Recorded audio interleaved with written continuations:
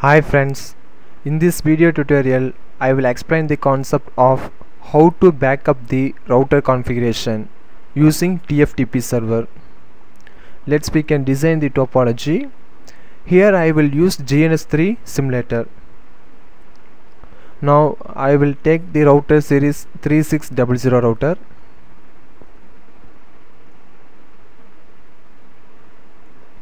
I will use one Ethernet switch and I will use the virtual box.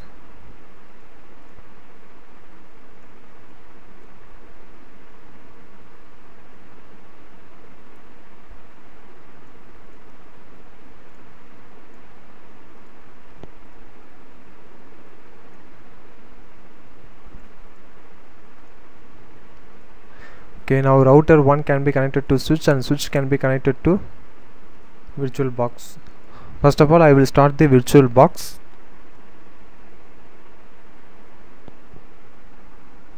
In virtual box I will install Windows XP operating system. So the XP operating system will be booting.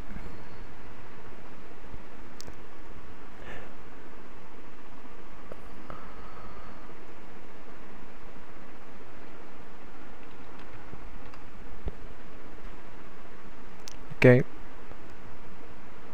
now I will start the router. Right click and select the start button. Okay, now the router can be started.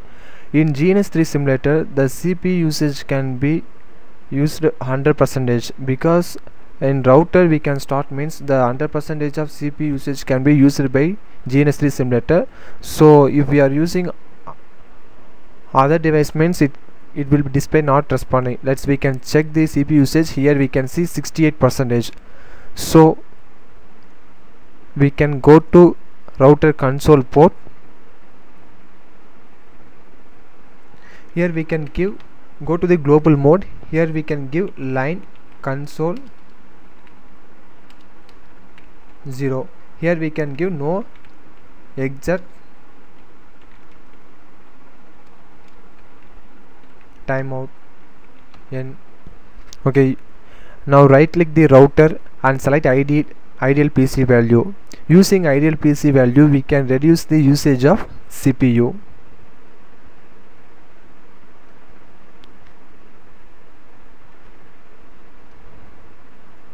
Okay, the star symbol indicates it should be compulsory. So if you are using this value means it can be reduced. We can check. Yeah, in previous before setting the ideal PC value it can be displayed the CPU usage is near to 60%. Now we can check 24%. Okay, first of all I will configure the router. So router can be connected to the switch, so through the fast Ethernet port it can be connected. So the fast Ethernet 0/0, in that port I will assign the IP address. So go to the router console port. Here router in privilege mode. First of all I will go to the global mode, configure terminal. Then I will give select the interface fast Ethernet 0/0. Here I will assign the IP address IP space address 200.200.200.1. subnet mask is 255.255.255.0. no shutdown exit. Here I will use the IP address as 200.200.200.0, that network. The interface, the default gateway can be assigned as 200.200.200.1. so now we can assign the IP address to the virtual box. Here I will install the Windows XP operating system. So go to the start menu, my computer, and here we can select the my network places, view network connections. Here I will right click the local area connection 2 and select the properties. Here I will select the internet protocol TCP IP properties. So here I will change the IP address 200.200.200.2. subnet mask is 24 and default gateway is 200.200.200.1. okay, close.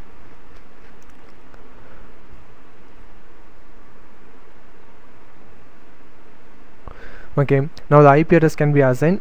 We can check. Go to the command prompt and give IP config. Yeah, the IP address can be changed 200.200.200.2 to subnet mask is 24 and default gateway. Okay, now the user system can be pinged to router, whether the connection can be established or not. We can check ping 200.200.200.1. yeah, we can get reply from the router. So the TTL value is equal to 255. So the expansion of TTL is time to live. Here it will display the 255. So 255 means if the user can be pinged to router means the value starts from 255. Otherwise, if the user can be pinged to another user means the TTL value starts from 128. It can be reduced, depends upon the router in between that users. Okay, in user system I will install the Windows XP operating system. Here I will install Tftp server. So using Tftp server only we can back up the router configuration. We can check. Go to the console port. Here we can see the router configuration, show running config.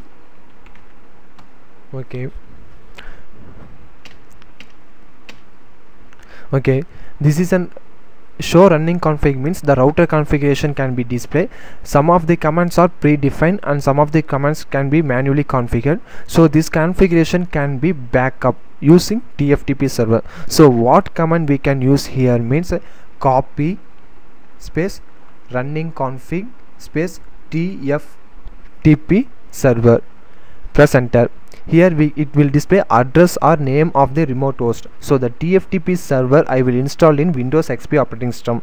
So the IP address for Tftp server is 200.200.200.2. So we can give 200.200.200.2. Okay, the destination file name. So what in that router configuration can be served in which name? So here I will give Cisco. Enter. Okay, the configuration file can be copied. We can check. Go to the Windows XP operating system. Yeah, the file can be copied, it will be displayed. Okay, now we can check in the user operating system. Go to the my computer. In local disk select Tftp root. Here, yeah, here we can see Cisco. So the router backup configuration can be saved in Tftp server. So right click, open with WordPad. We can check. Yeah, the router configuration. So from the router configuration we can back up into the Tftp server. So for what purpose we can back up the router configuration means if the hacker can be possible to change our configuration. So each time we cannot be manually configured. So if the configuration, once we can configure the router means that can be back up into the Tftp server means if any hackers or if there is any changes in that configuration means we can automatically back up that configuration from the Tftp server and served in router. Thank you.